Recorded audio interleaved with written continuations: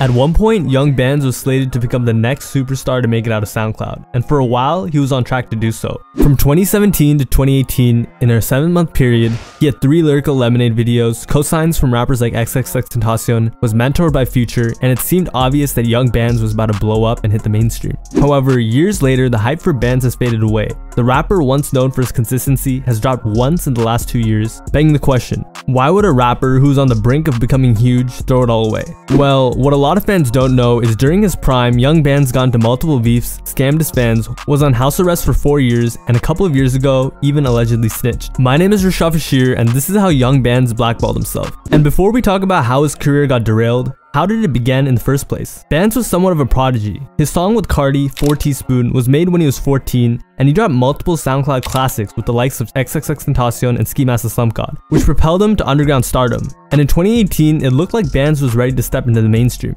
That year, Bands ended up being mentored by Future and affiliated with Free Bands. And after dropping 3 Lyrical Lemonade videos, with a combined 60 million views and over 100 million streams, it was clear Bands was going places. But Bands was still a kid from the hood in Atlanta, and he would do whatever he could to make money. And this past ended up biting him in the back. So the first fatal mistake Bands would make and jeopardize his career wasn't actually a beef. It was a legal situation that led to him being placed on house arrest for 4 years. One day in late 2015, Bands and his friends walked into a condo, kicked a door, and began ransacking a residence. The owner, scared out of his mind, ran to the balcony and called the police. Bands and his friends continued on, and the owner, he began to panic even more. While on the phone with the police, he told them he would jump, and he did. The balcony was 3 stories high. Bands and the rest of his friends finished the job and left, and apparently they had to pass the body while they drove off, and decided not to help. The man laid there all night, and by the time the morning came, let's just say he went to a better place. So for a couple of months they laid low, but 3 months later on February 16th, 2016, they would all get arrested and get charged with the M-word. The whole time, Bands hadn't even turned 18 and was placed in juvenile detention.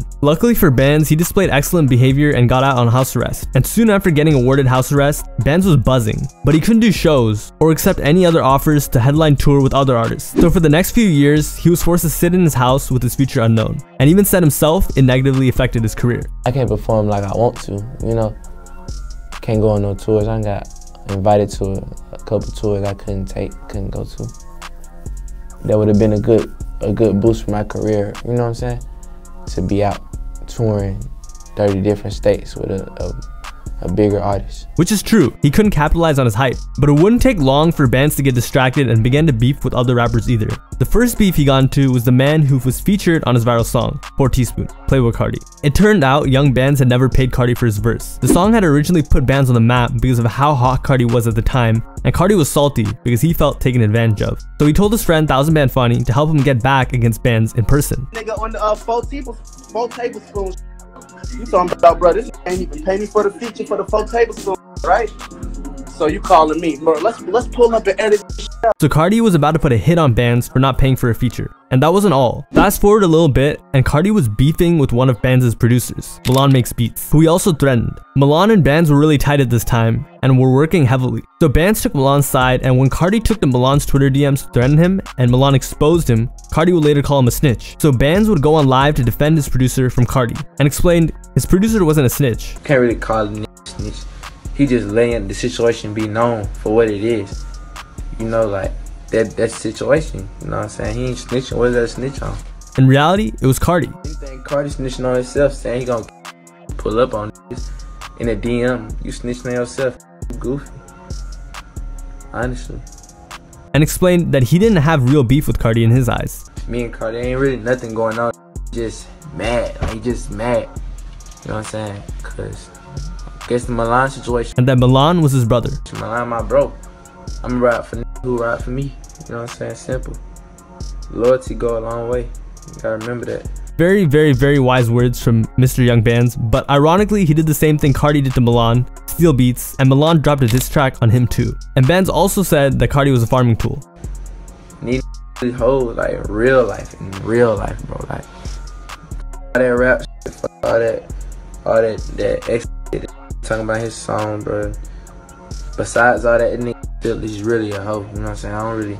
I can't hang around no hoe. But wait, there's even more. Bands and Cardi would go back and forth being cool over the years, and in 2020, they were seen in the studio together on Instagram Live, and they made a song called High As Us. However, later the song leaked, and Bands, still in his feelings, said he would replace Cardi on the song with Uzi. Still furious, he also DM'd the account that allegedly leaked the song. He asked, "How you get the song?" The account replied, "DN." Young Bands naively fell for it and asked, "Who's DN?" The fan responded, "These nuts." But that wasn't important. The nail in the coffin was when Young Bands got exposed, and I kid you not, by a meme page, for backdooring Cardi on the internet. Bands DM'd the meme page to make a meme accusing Cardi of plagiarizing, but the meme page was a Cardi fan, so he exposed Bands for asking meme pages to make and repost memes that suggest he carried Playboi Carti on a song. So Bands got caught sneak dissing Cardi through internet meme pages. This was 100% of Young Band's fault, and surprisingly, Cardi was the good guy, which if you're a fan of Cardi, you know the bar isn't exactly set too high. On top of all of that, the song never came out, and Bands even paid Cardi $100,000 for the feature, so Cardi did end up getting his revenge. However, Bands wasn't just beefing with his fellow rappers from Atlanta. He also decided to beef with anyone else he felt like, the first being Russ. From 2017 to 2018, Russ was a community punching bag for SoundCloud rappers like Lil Pump, and Young Bands decided to take a couple of jabs himself, calling Russ trash and a lot of other names that would get you in trouble. Bands was talking tough, saying things like, "Russ, you don't want no smoke." Yeah. No smoke. And claiming that Russ was soft. Literally, Russ was, I guess, feeling butthurt. He was feeling sad like Lil Xan. That was trolling him. He was on some sad shit.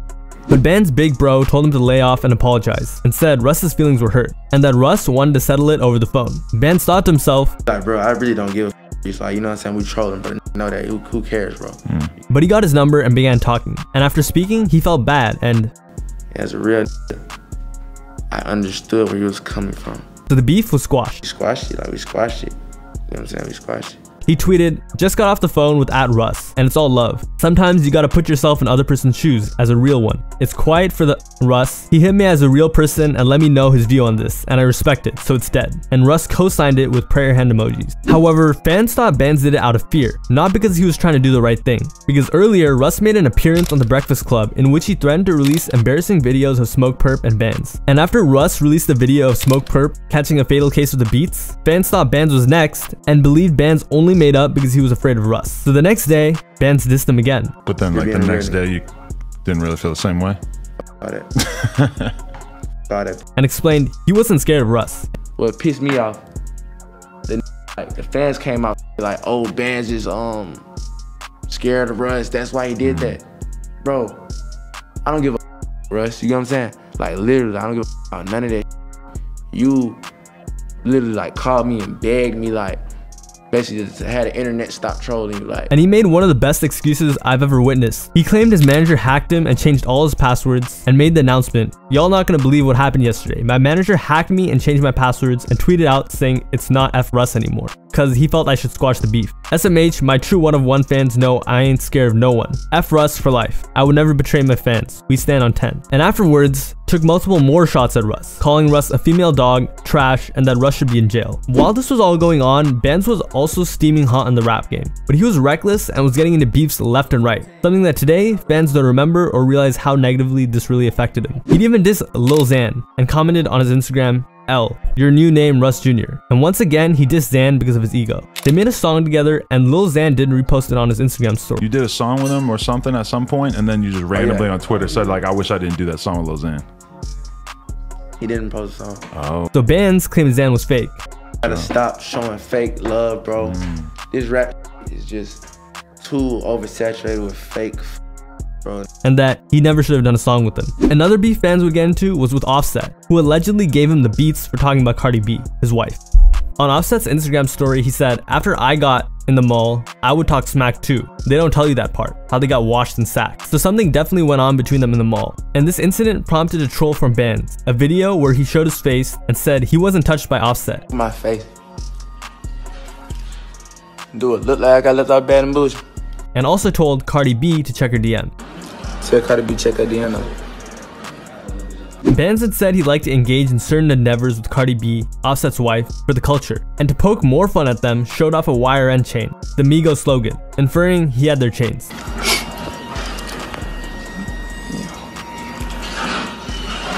This was very foolish, as Young Bands was on supervised house arrest, and mentioning Offset's family wasn't a smart idea because that's usually when people take things to the next level. And you have to remember that at this time, the Migos were at the top of rap in their prime, and Bands being from Atlanta, if Offset wanted to do something, he could've. But Bands wasn't just beefing with rappers, he was also scamming his fans, and it wasn't a single occurrence, he was doing it all the time. And there were two notable instances where he scammed teenage fans for large sums of money. The first fan he scammed was a 16-year-old fan of his. Bands responded to a fan's message and said he needed $2,000 for a feature from the fan. After the money was sent, Bands told him he had to send $200 more because Bands had responded to him, so he charged a speaking fee. Months went by, and after many requests, the fan never got the feature or his money back. He was played. The next fan Bands scammed was also young, and it was for $2,500. After the money was sent, Bands ghosted the fan, so the fan contacted Bands' manager, who explained that the fan should have contacted the manager first, not Bands, admitting that Bands couldn't be trusted to do business, which was kind of funny. The manager did resolve the issue, but sent a recycled verse to the fan,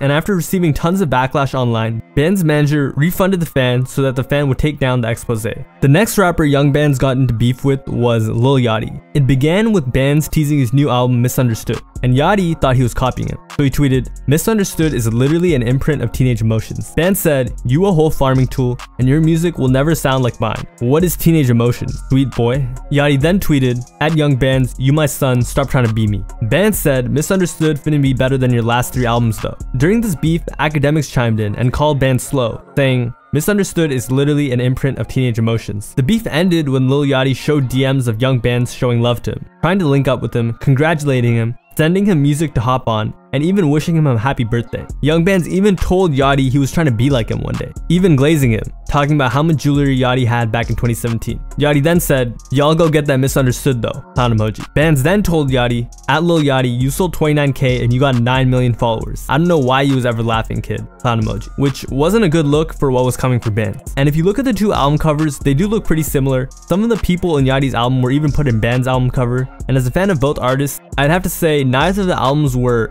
insane, so no one really won this beef. And later on, Bands said Yachty was just being soft. I feel like it wasn't even, it still was a joke.